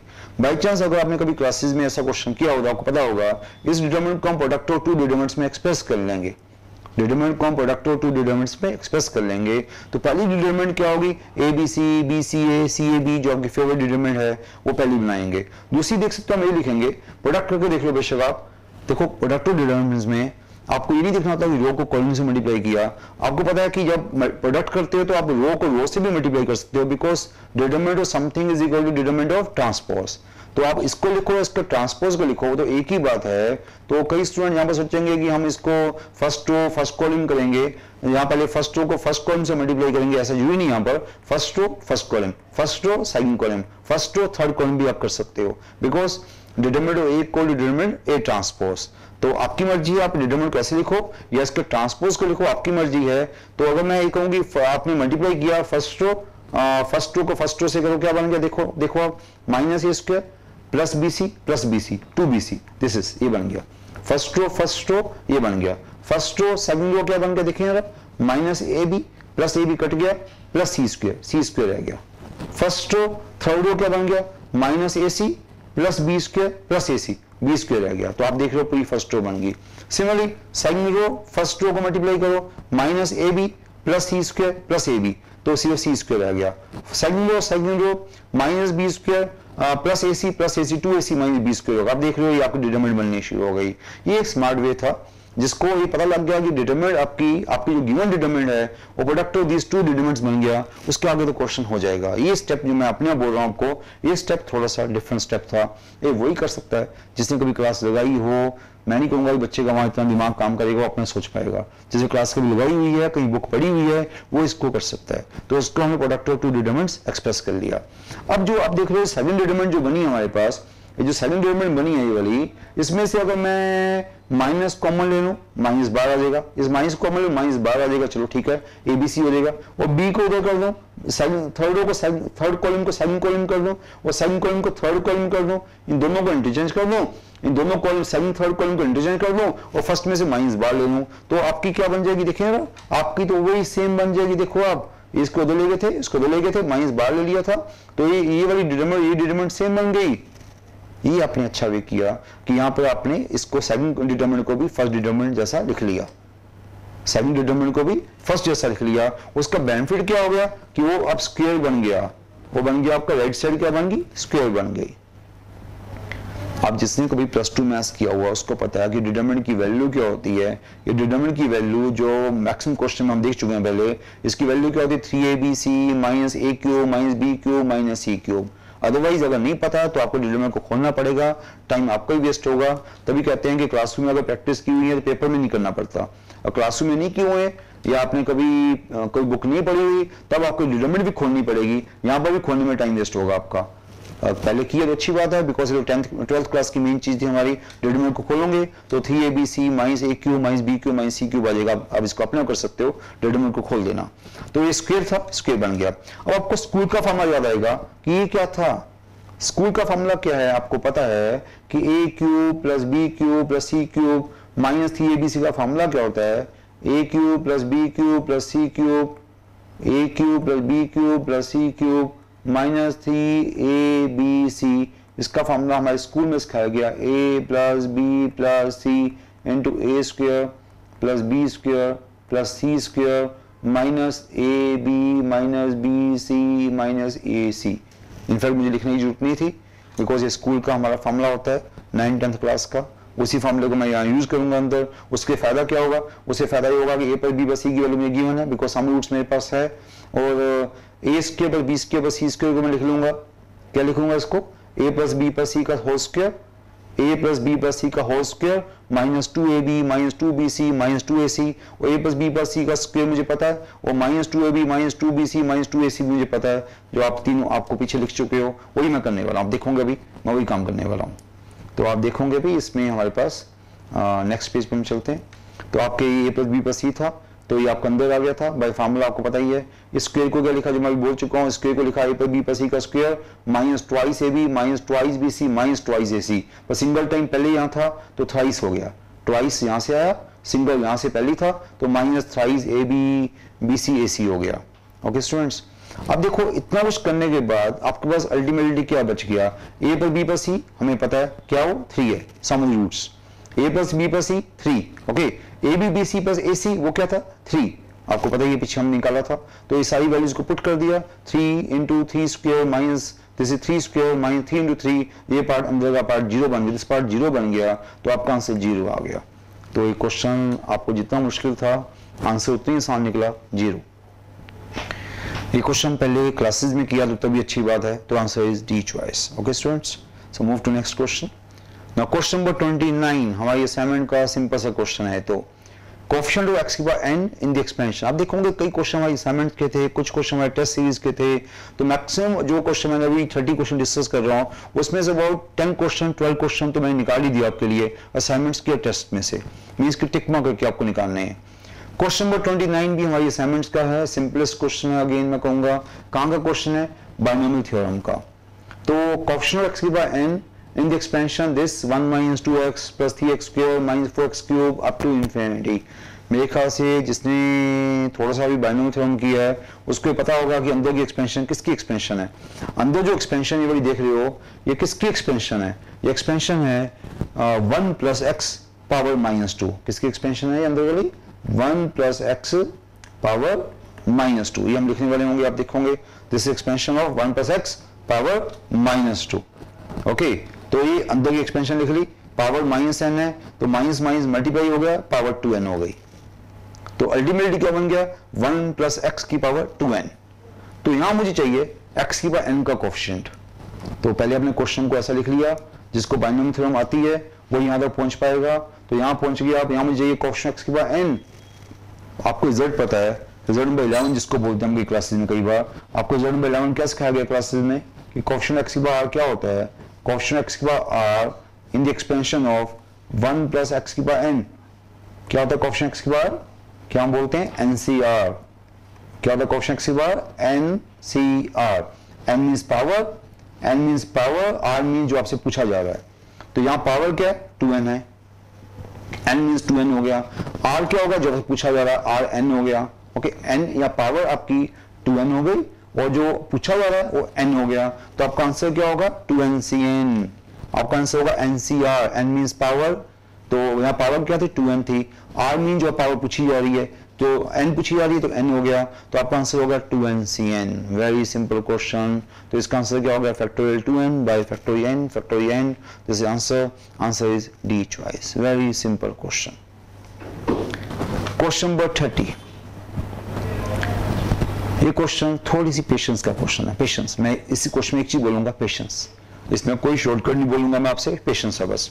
अल्फा बीटा फर्स्ट इक्वेशन के रूट्स है। ओके, तो सम रूट्स सभी को पता क्या होता है, प्रोडक्ट रूट्स पता है। अल्फा बाय 2 बीटा इसके रूट्स है। अगेन सम रूट्स पता है, प्रोडक्ट रूट्स पता है, बस इतना पता होना चाहिए। तो वहां से निकाल के वहां डाल के अल्फा बीटा निकालोगे वगैरह वगैरह। अभी चॉइसेस में देख रहे हो सारा आंसर पी क्यू में है, पी क्यू आर में सभी आंसर है। तो आंसर सॉरी पी क्यू में है, आर में क्वेश्चन है, आंसर पी क्यू में है। तो आपने वही बच्चों का काम करना है कि पहली क्वाड्रेटिक दे दी आपको, पहली क्वाड्रेटिक में से सम रूट्स निकाला। सम रूट्स क्या होता है, पी आएगा। सम रूट्स पहली क्वाड्रेटिक का क्या है, माइनस ऑफ दिस पी है। पहली क्वाड्रेटिक का प्रोडक्ट रूट्स क्या है, आर है। सम रूट्स आपका पी है, प्रोडक्ट रूट्स आर है। तो वहां से आपने निकाल लिया सम roots P, product roots are. Okay, similarly जो सेकंड क्वाड्रेटिक है उसका सम रूट्स क्या था, सेकंड क्वाड्रेटिक क्या थी, सेकंड क्वाड्रेटिक थी x square minus Q x plus are. ये सेकंड क्वाड्रेटिक ये थी, तो उसका सम रूट्स क्या है, प्लस क्यू है। उसका सम रूट्स प्लस क्यू है, उसका सम रूट्स प्लस क्यू, उसका प्रोडक्ट रूट्स क्या है, उसका प्रोडक्ट रूट्स है आर है। This is some roots plus Q, this is product roots plus are. बस ये पहली क्वाड्रेटिक का सम रूट्स प्रोडक्ट रूट्स, ये सेकंड क्वाड्रेटिक का सम रूट्स प्रोडक्ट रूट्स। तो आपने पहले का सम को सेट किया, alpha plus 4 beta equal to क्या हो। सेकंड को सेट किया, 2 2 कट गया, अल्फा इंटू बीटा आर। बस ये आपकी चीजें आ गई। अब इन्हीं को आपस में सोल्व करके आपको अल्फा बीटा को यहां से हटा देना है और पी क्यू आर में आंसर आ जाएगा। बस कुछ भी नहीं है, मैं कह रहा हूं कि कुछ भी नहीं है, बिकॉज चारों जो चीजें आपके पास है, सम ऑफ प्रोडक्ट इसका भी है, सम ऑफ प्रोडक्ट इसका भी है। तो इनको मिक्स करके आपको इनको सोल्व करके आपको आर की वैल्यू चाहिए in terms of alpha beta. बस आप क्या करोगे, दो चीजें आसान वाली बताओ मुझे पहले। एक चीज ये बड़ी सिंपल दिख रही है मुझे, एक चीज मुझे बड़ी सिंपल दिख रही है। दोनों को सोल्व करके आप बीटा की वैल्यू निकाल लो, दोनों को सब्ट्रैक्ट करो, बीटा की वैल्यू आ जाएगी। बीटा की वैल्यू आएगी तो अल्फा की वैल्यू आ जाएगी, अल्फा बीटा की वैल्यू आ जाएगी तो उसको यहाँ पुट कर दो, आर की वैल्यू आ जाएगी। So simple question. हाँ, काम करना पड़ेगा, मैंने पहले बोला था पेशेंस। तो इन दोनों को सोल्व करोगे, दोनों को सब्ट्रैक्ट करोगे तो बीटा की वैल्यू डालोगे तो अल्फा की वैल्यू, अल्फा बीटा की वैल्यू यहां डालोगे तो आर की वैल्यू। बस दैट्स ये वे है। तो मैं भी करने वाला हूं, देखो आपके सामने। For 1 and 2 means alpha plus beta P था और अल्फा प्लस 4 बीटा 2 क्या था। दोनों को हमने सब्ट्रैक्ट किया तो 3 बीटा आ गया। 3 बीटा क्या होगा, 2 क्यू माइनस पी आ गया। तो बीटा की वैल्यू क्या आ गई, 2 क्यू माइनस पी बाय 3। देखा, बीटा आ भी गया, इतना सिंपल बीटा भी आ गया। बीटा की वैल्यू को एक आसान वाली चीज में डाल दो, बीटा की वैल्यू को उसी में डाल दो, 1 में डाल दो, पुट इन 1। बीटा की वैल्यू को 1 में डाल दो, किसी में डाल सकते हो, पर मैं इसको 1 में डाल रहा हूँ। बीटा की वैल्यू को मैं यही डाल देता हूँ 1 में, दिस 1। यहाँ बीटा की वैल्यू डाल दी तो अल्फा की वैल्यू आ जाएगी। तो यहाँ देखो आप, पुट इन 1 किसमें, alpha plus beta equal P में डाल दिया।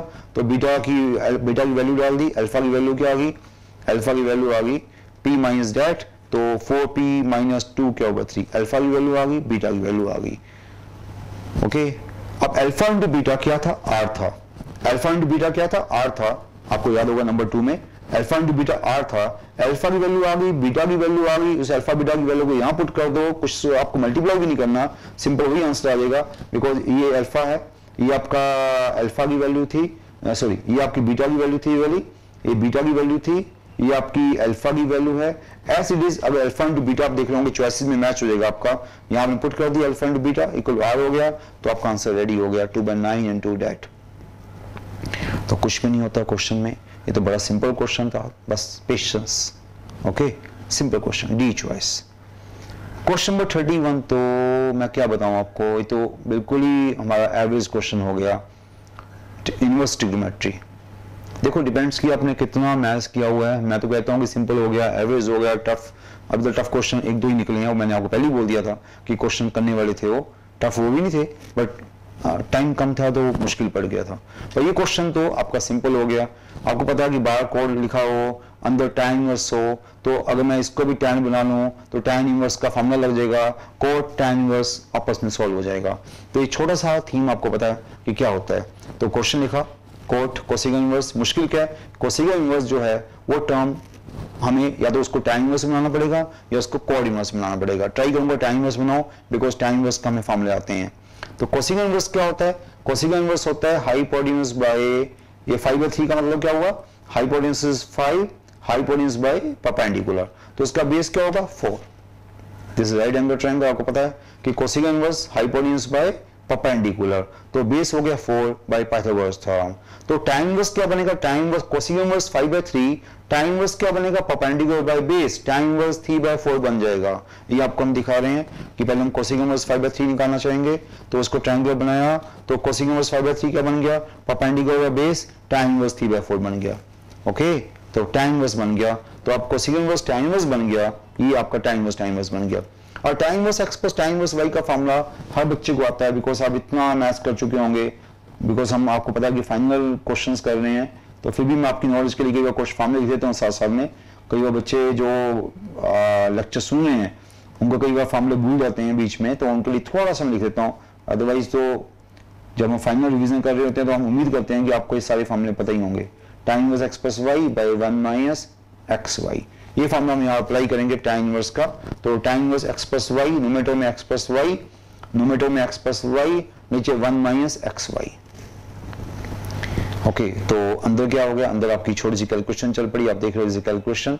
तो tan इनवर्स क्या रहेगा फाइनली tan इनवर्स के अंदर रहेगा 17/6। और ये भी हमको पता है कि tan इनवर्स x का फॉर्मूला क्या होता है, कोड इनवर्स में tan इनवर्स x होता है code inverse of 1/x। tan inverse x is code inverse of 1/x, तो कोड इनवर्स ऑफ 1/x। तो tan इनवर्स x को लिखा कोड इनवर्स रेसिप्रोकल, 17/6 क्या हो गया, 6/17 हो गया। तो ये कोड हो गया, ये कोड इनवर्स हो गया, कोड इनवर्स मैं इनफैक्ट नहीं बोलूंगा, कट गया वो, तो हमें वैसे आपको दिखाने के लिए हम काट देते हैं। तो कोड इनवर्स x होता है, तो आंसर इज x 6/17। ओके, तो कहने का मतलब है कि ये सिर्फ कुछ नहीं था, बड़ी सिंपल क्वेश्चन। कोसेक इनवर्स को पहले आपने tan इनवर्स बनाया, फिर tan inverse x plus tan inverse y का फॉर्मूला लगाया, फिर tan इनवर्स को कोड इनवर्स लिख दिया। कहने के लिए बड़ी बड़ी बातें कर रहा हूं, पर जब आप करते हो तो पता है बड़ा सिंपल क्वेश्चन है, तो answer a choice. Question number 32, फिर मैं कहूंगा कि 32 क्वेश्चन ऐसा है कि अब करने बैठ गए तो 5 मिनट 10 मिनट तो गए आपके, तो 5 मिनट्स का क्वेश्चन करना मीन्स टाइम वेस्ट करना, फिर बेटर अभी मैं कहूंगा छोड़ाओ, 5 मिनट्स में तो क्वेश्चन नहीं करना चाहिए पेपर में। तो ये क्वेश्चन ऐसा है, अगर मैं करने बैठ गया तो साइन डैट, उससे फिर ये निकालूंगा, तो क्वेश्चन ट्रिकी लेंथी हो जाएगा, काफी लेंथी हो जाएगा। तो ऐसे क्वेश्चन में हमेशा स्मार्ट वर्क करते हैं। जब हार्ड वर्क लगे कि आपके काम नहीं आ रहा तो स्मार्ट वर्क के पास जाओ। तो हार्ड वर्क तो नहीं यहाँ काम आएगा, बिकॉज टाइम वेस्ट करेगा हमारा, हम स्मार्ट वर्क करेंगे। हमको ऐसा एंगल निकालेंगे थीटा अल्फा जो इसको सेटिस्फाई कर रहा है, और बड़ी सिंपल सी बात है, हमारी जो फेवरेट चीज है थीटा अल्फा 0, थीटा अल्फा को 0 लिया, साइन 0 इज 0, थीटा अल्फा 0 लिया, ये भी साइन 0 बन गया, तो sign 0 equal to 3 sign 0 means 0 equal 0 आ गया। Yes, it means theta alpha, तुम दोनों को 0 लिया, सेटिस्फाई द क्वेश्चन। तो हमने एक एग्जांपल ले लिया, क्या एग्जांपल लिया, थीटा अल्फा को 0 ले लेंगे, वो क्वेश्चन को सेटिस्फाई कर रहा है, तो हमने थीटा अल्फा को क्या लिया, we take the example, theta alpha को क्या ले लिया, 0 ले लिया, दैट सेटिस्फाई द क्वेश्चन। तो नेचुरली वो थीटा अल्फा के लिए ये वैल्यू जो है, वो वैल्यू जो भी है वो एक यूनिक वैल्यू होगी, बिकॉज आपकी वैल्यू हमेशा एक ही आ रही है, इसकी ये वैल्यू, इसकी वैल्यू, इसकी मींस जो वैल्यू आएगी वो आउटपुट तो यूनिक आएगी। ओके, तो अब यहाँ पर थीटा को 0 डाल दो, अल्फा को 0 डाल दो क्वेश्चन में, अल्फा 0 थीटा 0 डाल दो, आपको क्वेश्चन क्या बन जाएगा, अब क्वेश्चन बन गया tan theta plus alpha tan theta plus alpha, tan 0 plus 0 plus 2 tan 0, तो आपका आंसर आ गया 0। तो 0 means only D choice. Okay students, तो ये क्वेश्चन बड़ी मैं कहूँगा शायद मुश्किल बन सकता था, पर अगर आपने स्मार्ट वे किया है तो विद इन 10 सेकेंड क्वेश्चन से बाहर निकल गए आप। तो आपको ऐसे क्वेश्चन सीखने चाहिए, जब हार्ड वर्क नहीं काम आएगा, स्मार्ट वर्क काम आएगा। ओके ना, क्वेश्चन नंबर 33। फिर मैं आपको बता रहा हूँ हार्ड वर्क नहीं, स्मार्ट वर्क। यहाँ अगेन एंगल नाउ 90 डिग्री दिया हुआ है, डी हमें मिड पॉइंट है किसका, एसी साइड का। ओके, ट्रायंगल एबीसी है और हमें क्या पूछा था, BC square minus BD square. तो बीसी स्क्वायर मीन्स डिस्टेंस हो गया बीसी, तो इसका मतलब जब बीसी स्क्वायर पूछ लिया तो डिस्टेंस पूछ रहा हो, distance of B from C, distance of B from D, BD square. तो ऐसे क्वेश्चन में आप देखोगे अगर मैं ज्योमेट्रिकली करने बैठ गया तो आपको पता है कि टाइम बड़ी जगह वेस्ट होगा, ये ज्योमेट्री लगेगी इसमें, पर आप इसको स्मार्टली करो। एक ट्रायंगल बना लो, ऐसा ट्रायंगल बनाओ कि एंगल 90 हो, बाकी 3 पॉइंट्स लेके देखो कैसे बनते हैं। हमने ट्रायंगल बनाया आपके लिए, एंगल ए को 90 ले लिया, और सबसे आसान पॉइंट कौन सा होता है, 0 0 वो ले लिया, उसके ऊपर हम 0 1 ले लिया, कोई भी पॉइंट ए को ले लिया, 1 0 आपको लगेगा 1 0 मैंने लेफ्ट साइड ले लिया, वो जस्ट आपको दिखाने के लिए लिया, तो 1 0 को यहाँ भी लिख सकता था मैं, बट आपको मैंने 1 0 वहाँ लेके दिखा दिया, जस्ट वो नोटेशन। आप ज्योमेट्रिकल व्यू तो लिखने का, वो ऐसा नहीं कि मैंने आपको कोई एक्चुअल भी दिखा रहा हूँ। तो 0 0 यहाँ होगा, 0 1 यहाँ हुआ, कुछ भी पॉइंट ले लिया, 1 0 यहाँ मीन्स 3 पॉइंट ले लिया। आपका ट्रायंगल कौन सा बन गया, राइट एंगल ट्रायंगल बन गया। ये सभी को पता है कि this is right angle triangle, because 0 0 0 1 ये आपको पता ही है, this is perpendicular to 1 0 0 0। Okay, this is along x axis, this is along x axis, this is along Y axis. तो ये हमने 3 पॉइंट ले लिए, सिंपल से 3 पॉइंट ले लिए, जिसका माइंड इतना सा काम कर गया कि कोई भी 3 पॉइंट ले लो। मैंने 3 पॉइंट ये ले लिए, सबसे आसान 3 पॉइंट ले लिए, एंगल 90 डिग्री ले लिया। अब आपको पता है कि D is a mid point of ए सी। तो मिड पॉइंट फार्मूला क्या कहता है, 1 0 0 0 का मिड पॉइंट क्या होता है, 1 0 0 का मिड पॉइंट 1 + 0/2, 0 + 0/2, तो मिड पॉइंट क्या हुआ 1/2 एंड 0।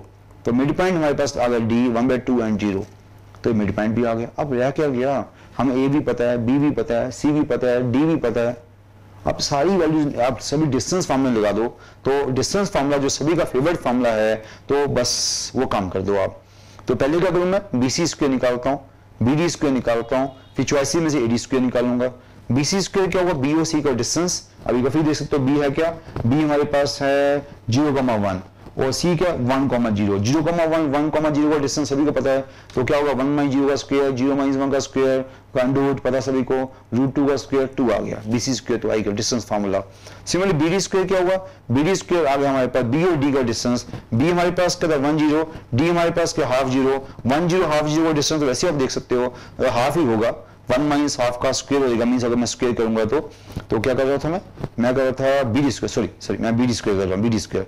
तो बीडी स्क्वायर क्या होगा 0 1 और 1/2 0 का डिस्टेंस, तो दोनों का डिस्टेंस निकालूंगा तो 0 - ½ का स्क्वायर 1 - 0 का स्क्वायर, 0 - ½ का स्क्वायर मींस 1/4, 1 - 0 का स्क्वायर मींस की 1, तो 1/4 + 1 5/4 आ गया, अंडररूट नहीं किया बिकॉज यहां मैंने स्क्वायर किया हुआ है, तो 5/4 आ गया। अब बीसी स्क्वायर आ गया, बीडी स्क्वायर आ गया, तो BC square minus BD square क्या हुआ, दोनों को माइनस कर दिया, तो 2 - 5/4 3/4 आ गया। Now this is a question, ये क्वेश्चन बना भी हमारा सिर्फ। और चॉइस देखेंगे कौन सी चॉइस हमारी, लाइक चॉइस में क्या दिया हुआ AD square, 2AD square, 3AD square, तो एडी स्क्वायर तो निकालना पड़ेगा।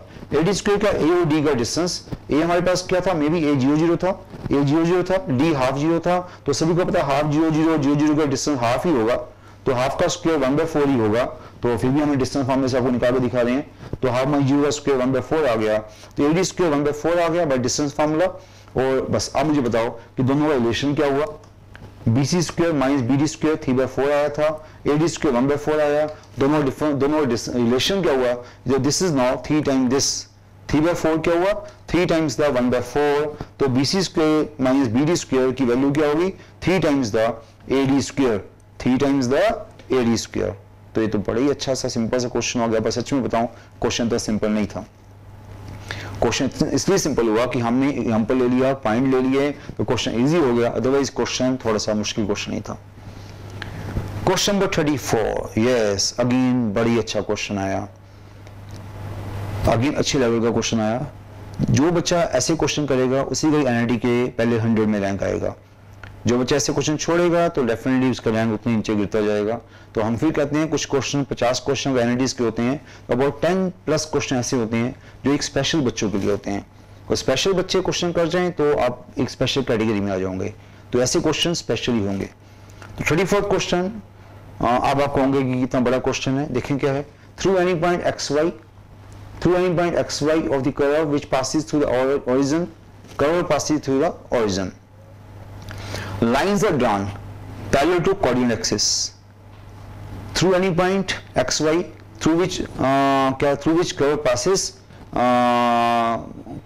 this point is on the curve which passes through origin, curve passes through origin, and lines are drawn parallel to coordinate axis. Okay, the curve given that divides the rectangle formed by two lines and the axis into two areas, one of which is twice other. देखो आप question को जब एक बार पढ़ोगे तो नहीं समझ आएगा, मैं कह रहा हूँ एक बार पढ़ के तो बिल्कुल नहीं समझ आएगा, आपको 1-2 बार आराम से पढ़ना पड़ेगा और ट्राई करोगे साथ साथ में फिगर बनाते रहो तो क्वेश्चन इजी लगेगा। Through any point x Y of the curve, curve का कोई पॉइंट है, एक एक्स वाई पॉइंट है, okay, which passes to origin means कौन सी, curve passes to origin, this curve passes to origin, first line आपको समझ आ गई होगी, कर्व का पॉइंट है और कर्व ओरिजिन से पास कर रही है। लाइंस आर ड्रॉन, उस पॉइंट से लाइंस बनाई parallel to x axis, parallel to coordinate axis, coordinate axis means parallel to x axis and parallel to Y axis. Okay, इसको मैं एक बार दिखा दूं, कुछ हम पिक्चर बना के दिखाएं आपको तो यस, ये एनी पॉइंट, ये कर्व है, दिस इज अ कर्व, कुछ कर्व दिखा दिया आपको हमने, ये उसका एनी पॉइंट ले लिया एक्स वाई, ओके, ये एनी पॉइंट एक्स वाई ले लिया, एनी पॉइंट एक्स वाई, उससे हमने दो लाइंस बनाई, कौन सी बनाई, lines are drawn parallel to axis, तो एक लाइन बनाई this parallel to x axis, एक लाइन बनाई this parallel to Y axis, तो आप देख रहे हो क्या बन गया, रेक्टेंगल बन गया विद कोऑर्डिनेट एक्सिस, क्या बन गया वो आपका रेक्टेंगल बन गया, वो क्या है, rectangle formed by two lines and the axis, rectangle formed by two lines and the axis, ये आपका रेक्टेंगल बन गया, ये बात कर रहा हूं। और एंड जो रेक्टेंगल बना है उसमें वो क्या कह रहा है, उसमें कह रहा है one area, one of which area, दो एरियाज बन गए, एक ये वाला एरिया बन गया, एक ये वाला एरिया बन गया, one area is twice the other area. देखो क्वेश्चन इतना एक बार समझना पड़ता है तभी क्वेश्चन का स्टार्ट होगा, अदरवाइज मैक्सिमम बच्चे यहाँ पेन छोड़ देते हैं, कहते क्वेश्चन ही बड़ा अजीब सी इंग्लिश लिखी हुई है, समझ नहीं आ रही, पर एक बार समझोगे तो इजी था क्वेश्चन। एनी पॉइंट लिया, ये एनी पॉइंट लिया, वहां से दो हमने लाइंस बनाई parallel to x axis, parallel to Y axis, okay, ये रेक्टेंगल बन गया, रेक्टेंगल का पूछ रहा है, रेक्टेंगल दो पार्ट में डिवाइड हो गया, दो पार्ट में रेक्टेंगल डिवाइड हो गया, एक का एरिया दूसरे का ट्वाइस है, एक का एरिया दूसरे का ट्वाइस है, तो ये फैमिली और आपकी जो रिप्रेजेंट्स अ फैमिली, ये जो पॉइंट है किस फैमिली को रिप्रेजेंट कर रहा है, this point represents a family, तो डेफिनेटली अच्छा क्वेश्चन है। आप देख सकते हो कि आधे बच्चे तो यहीं पर ही नहीं पहुंच पाएंगे, जो यहाँ पहुंच गया उसके आगे भी इतना मैं तो कहूँगा एज अ टीचर ये मुश्किल नहीं है, पर कई बार बच्चों के लिए थोड़ा सा मुश्किल हो जाता है। तो आपको पता लग गया कि one area is twice other area, तो जब एरिया वाली बात आती है तो ये भी पता बच्चों को कि हम डेफिनेट इंटीग्रेशन लगाते हैं, एरिया आ गया तो क्या, डेफिनेट इंटीग्रेशन। तो आपको ये भी पता कि रेक्टेंगल का एरिया तो पता ही आपको, ये रेक्टेंगल है, उसकी एक्स विड्थ है, वाई उसकी लेंथ है, हाइट का तो जो भी कह दो, तो एक्स विड्थ है, वाई हाइट है, तो एरिया क्या होता है, एक्स इंटू वाई, तो रेक्टेंगल का एरिया तो आपको पता है, टोटल एरिया पता है एक्स इंटू वाई है। और अगर मैं इस एरिया की बात करूंगी, ये एरिया क्या है, ये एरिया क्या है, अगर मैं कर्व को y मान लूं तो एरिया जो है, एरिया विद एक्स एक्सिस हो गया, this area is now area with x axis, वो क्या होगा, integration from 0 to x y dx, तो ये एरिया जो होगा, जो नीचे वाला एरिया होगा a, वो क्या होगा, उसी हम बात करें, नीचे वाला एरिया होगा वो आपका क्या होगा, नीचे जो एरिया है, ये area is total area is x Y, तो हमने कर्व को क्या मान लिया, एफ एक्स मान लिया, कर्व को एफ एक्स मान लिया, तो हमारे पास जो एरिया है वो क्या, अकॉर्डिंग गिवन कंडीशन उसने क्या बोला था कि one area is twice the other area, तो एक एरिया क्या होगा, डेफिनेट इंटीग्रेशन में बताया था आपको 0 टू x y dx कह दिया आपने, नीचे वाला एरिया जो था जस्ट ट्वाइस हो द रिमेनिंग एरिया, तो रिमेनिंग एरिया कैसे निकाला,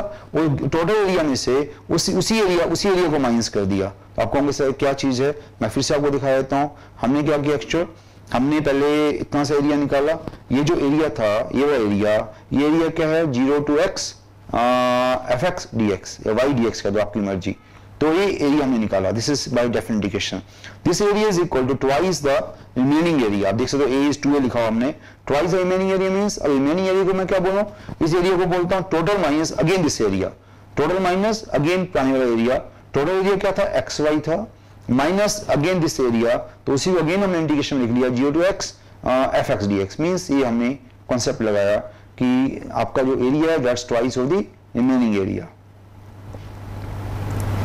तो ये हमारे पास कॉन्सेप्ट है, इसी कॉन्सेप्ट को हम आगे ले जाएंगे। आप क्या करोगे आपको पता ही है, मैं करने वाला हूं आगे। बस ये पहली बात समझो कि यहां तक आपको पहुंचना बड़ा जरूरी है कि आपने एक एरिया को ट्वाइस दी रिमेनिंग एरिया बोल दिया, दिस एरिया को आपने ट्वाइस दिस एरिया बोला, पर एरिया नहीं निकाला आपने, इसको अगेन ट्वाइस ऑफ क्या बोल दिया, टोटल माइनस दिस, तो बात वही है। अब चलो हम आगे चलते हैं। अब आगे हम कहां तक पहुंच गए थे, यहां तक हमारे पास हो गया था। अब इसके आगे सेटिंग करो आप, ये सिंगल टाइम है लेफ्ट साइड में, राइट साइड में ये इंटीग्रेशन डबल टाइम है, डबल टाइम आप देख रहे हो, उसको उधर ले गए 3 टाइम्स होगी, 2xy उधर आ गया। ओके स्टूडेंट्स, अब कुछ नहीं करना आपने, 3 को नीचे ले गए, 2/3 हो गया, तो ये आपके पास आ गया 2/3 टाइम दिस। अब आपको पता है कि आपको अब इंटीग्रेशन है, अब वापस y लेके आना है, तो आपको डेफिनेटली डेरिवेटिव करना पड़ेगा। अब इंटीग्रेशन में डेरिवेटिव करूंगा तभी तो y वापस आएगा। तो अब क्या करो पहले आप, अगेन मैं y को fx लिख लिया। आपको पता है जब इंटीग्रेशन का मैं डेरिवेटिव करने वाला हूं, इस y को अगेन मैंने fx लिख लिया, बिकॉज fx y आपको पता ही है। तो मैं इसका जब डेरिवेटिव करूंगा bye Newton Lebanese rule, Newton Lebanese rule क्या बोलता है, डेरिवेटिव इंटीग्रेशन fx वापस आ जाएगा, बिकॉज x ऊपर डालोगे x वापस आ जाएगा।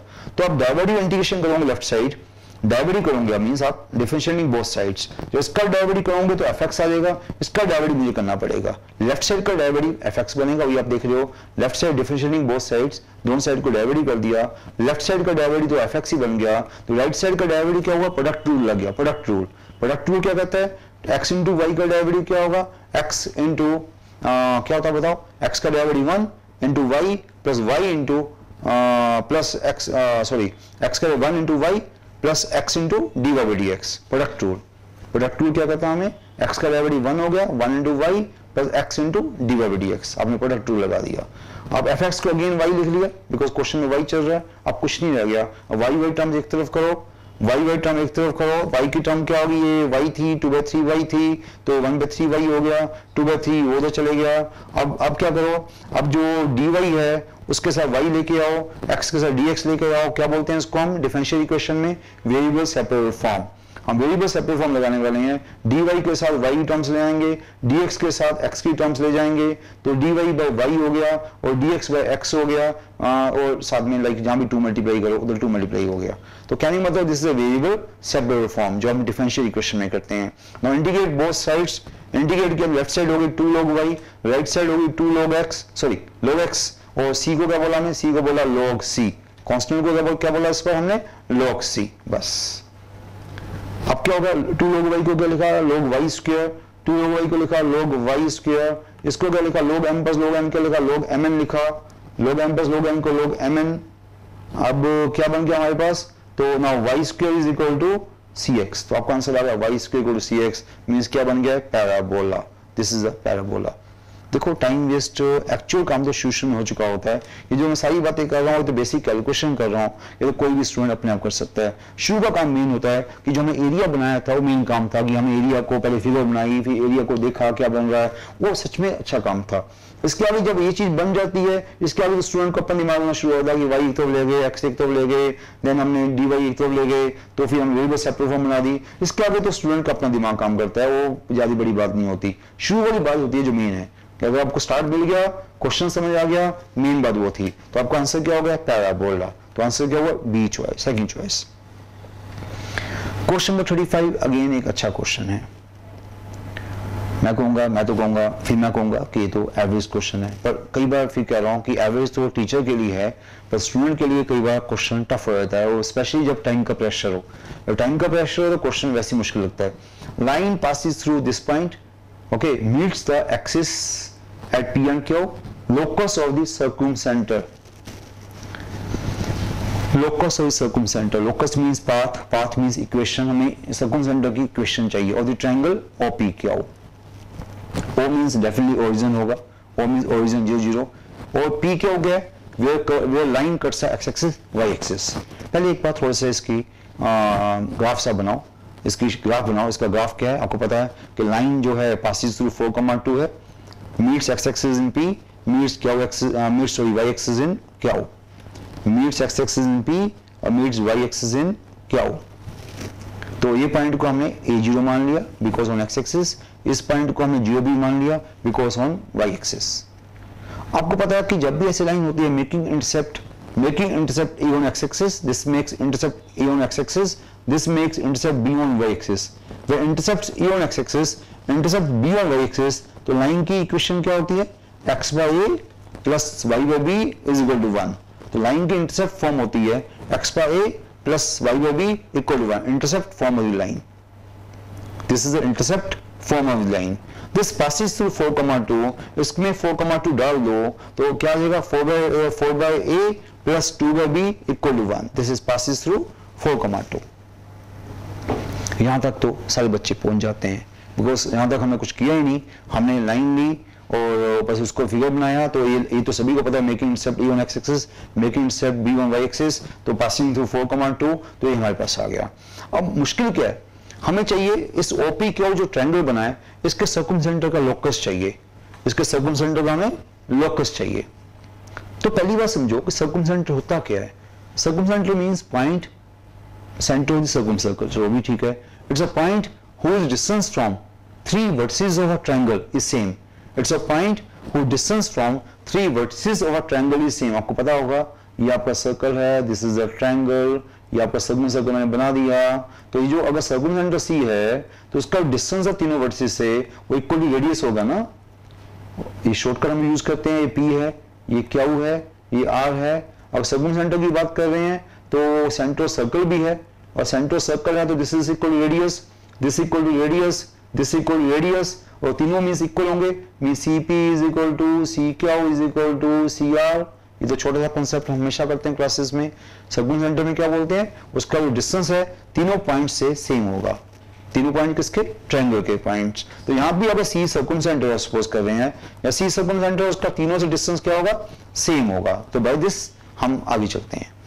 तो वही किया, अगर CHK भी है सर्कमसेंटर तो क्या देखा हमने, क्या बोल दिया इसके बाद हमने, OC C का डिस्टेंस जो है तीनों से सेम है, तीनों सेम मीन C का O से डिस्टेंस, C का P से डिस्टेंस, C का Q से डिस्टेंस सेम है। OC equal to CP equal to CQ, तो C का तीनों से डिस्टेंस सेम है। अब आपने क्या करना है, एक एक पेयर पिक करना है। आप एक एक पेयर पिक करेंगे हम, पहले हमने पिक किया, पहले हम एक बार निकाल लेते हैं। OC का मतलब C का O से डिस्टेंस, O क्या था, ओरिजिन है 0 0, और C का HK है, HK का 0 0 से डिस्टेंस क्या हुआ, √h² plus k², √h² plus k²। हमने अंडरूट हटा दिया बिकॉज हम स्क्वेयरिंग कर देंगे, अंडरूट हटा दिया।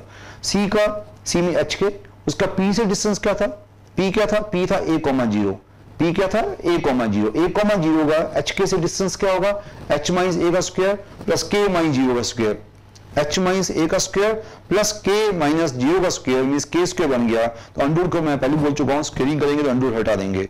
सिमिलरली CHK का क्या OC का डिस्टेंस है, क्या क्या था 0,b, इसका 0,b से क्या डिस्टेंस है, h माइनस 0 का square plus k minus b का स्क्वायर। तो ये हमारे पास आ गया। अब स्क्वेयरिंग कर दिया तो अंडरूट भी हट गया, स्क्वेयरिंग कर दिया तो अंडरूट हमारा हट गया। अब आप देख रहे हो कि अब क्या करो, अब एक एक पेयर पिक करो। पहले ये वाला पेयर पिक करो, पहले ये वाला पेयर पिक करो। आप देख रहे हो OC को CP पिक करो, पहले OC को CP लिया मैंने, OC को CP लिया, ये OC है, CP है, ओके। और फिर मैं OC इक्वल टू CQ भी लूंगा, आप देख सकते हो दूसरा भी ले लिया मैंने, OC इक्वल टू CQ ले लिया, दो पेयर ले लिए, OC इक्वल टू CQ। ये आपकी पहली इक्वेशन आ गई, ये आपकी दूसरी इक्वेशन आ गई। अब पहले मैं नंबर 1 नंबर 2 को सोल्व करूंगा। नंबर 1 को सोल्व कर रहा हूं मैं, तो नंबर 1 को सोल्व करूंगा, h² k² यहां से कट जाएगा तो क्या वैल्यू आ जाएगी, a² minus 2ha equal to 0, this now equal to 0। देख सकते हो a² minus 2ha equal to 0। यहां से h की वैल्यू आ जाएगी a/2, या कह सकते हो a की वैल्यू आ जाएगी 2h। तो ये आपकी पहली चीज आ गई, a इक्वल टू 2h। कहां से आई, फ्रॉम 1 से, फ्रॉम 1 को सोल्व किया तो a की वैल्यू क्या आ गई 2h। सिमिलरली 2 को सोल्व किया, वहां भी h² k² कट गया, 2 से भी h² k² कट गया, वहां से ये 20 माइनस 2k भी बचा, 2 को मैं देख रहा हूं तो वहां से भी हमारे पास 20 माइनस 2k भी बचा, तो वहां से k की वैल्यू आ गई b/2 और b की वैल्यू आ गई 2k। कहां से आई, फ्रॉम 2, दिस इज फ्रॉम 1, ये 1 से आई, ये फ्रॉम 2 से आई। अगेन आपको a की वैल्यू 2h मिल गई, b की वैल्यू 2k मिल गई। अच्छी बात यह है कि आपको a की वैल्यू 2h मिल गई, b की वैल्यू 2k मिलेगी, बिकॉज आपको पता है कि आपको आंसर HK में चाहिए, बिकॉज आपको अल्टीमेटली लोकस चाहिए। तो A की वैल्यू 2H आ गई, B की वैल्यू 2K आ गई, ये आपकी मेन चीज है, A2H B2K। आप किस में पुट करो इसको 1 में पुट कर दो। 1 क्या था, 1 हमारे पास था 4/A plus 2/B equal 1, this is 1, ये आपको पता है, नंबर 1 इक्वेशन निकाली थी हमने। तो ये आपका A को डाल दो 2H, A को डाल दो 2H, B को डाल दो 2K, this is 1, put in 1, by putting in 1, by putting 1, ये आपकी इक्वेशन आ गई। आपको पता है कि जब लोकस निकालते हैं तो HK की इक्वेशन आ गई, लोकस मींस HK की इक्वेशन, आपको HK की इक्वेशन आ गई। अब इसको थोड़ा सा और आगे स्टेप सोल्व कर लो, कुछ नहीं किया, बस आपने 2H प्लस 1/K इक्वल 1 आ गया, 2 को कैंसिल कर दिया, ये आपका फाइनल आंसर आ चुका हुआ है, बिकॉज HK की इक्वेशन आ गई, HK का लोकस आ गया। HK क्या था, सर्कमसेंटर, सर्कमसेंटर का लोकस आ गया। फाइनली हम क्या करते हैं, HK को x, y डाल देते हैं। HK को x, y डाल दिया, बिकॉज HK तो वेरिएबल है, जो मर्जी नाम दे दो उसको। H को x डाल दिया, K को y डाल दिया, this is answer, this is a locus. तो आपका आंसर क्या आ गया, बी चॉइस। तो ये क्वेश्चन भी टफ नहीं था, अच्छा क्वेश्चन था, सिंपल क्वेश्चन था, पर थोड़ी सी पेशेंस रखनी पड़ती है ऐसे क्वेश्चन में, लोकस वाला क्वेश्चन था। अब हम 35 क्वेश्चन डिस्कस कर चुके हैं, अब 15 क्वेश्चन रह गए हैं, वो भी हम पार्ट 3 में, अभी पहले हमने पार्ट 1 डिस्कस किया था, पार्ट 2 डिस्कस किया था, पार्ट 1 में 17 क्वेश्चन किए थे, पार्ट 2 में अप टू 35 क्वेश्चन, अब लास्ट पार्ट में अप टू 50 क्वेश्चन डिस्कस करेंगे। NID 2018 NIMCET मैथ्स का पेपर। तो आप देख सकते हो, कोई डाउट्स आ रहे हो तो प्लीज हमें भी रिपोर्ट करो, हमारी मैसेज नीचे कमेंट पास करो, जो आपका नीचे यूट्यूब उसमें है तो उसमें प्लीज कमेंट पास करो। यूट्यूब इंडिया चैनल जो है हमारा इन्फोमैथ्स इंडिया, उसमें जाके इसको देखो, और जो भी आपके कमेंट्स हों, लाइक्स हों, इसको प्लीज हमें पास करो, हमें बताओ कि आपको क्या इसमें डाउट्स आ रहे हैं, कि आपको इश्यूज आ रहे हैं, हम इसको ठीक करेंगे। तो आगे हम पार्ट 3 डिस्कस करेंगे। Thank you students, thank you.